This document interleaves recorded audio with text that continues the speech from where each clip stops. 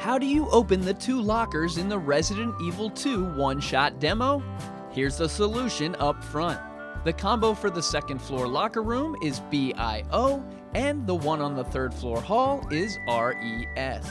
Aren't you glad I didn't make you watch the full video? A subscribe-worthy gesture, no doubt.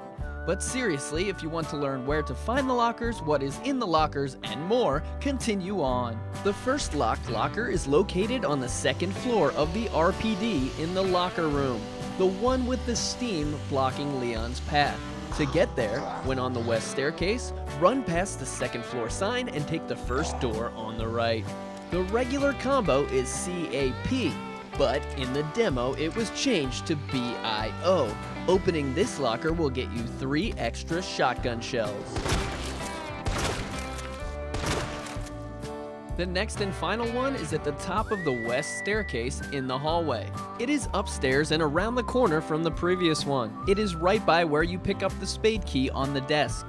In the west hallway, run up to the 3rd floor and walk straight ahead until you run into the locker. The regular combo is DCM, but in the demo it was changed to RES. Opening this locker will get you 5 Magnum ammo. But, spoiler alert, there is no Magnum in the demo, so grab it just for fun if you want. Our old demo walkthroughs are still up for the puzzles that were changed or removed from this one-shot demo and may revert in the real game.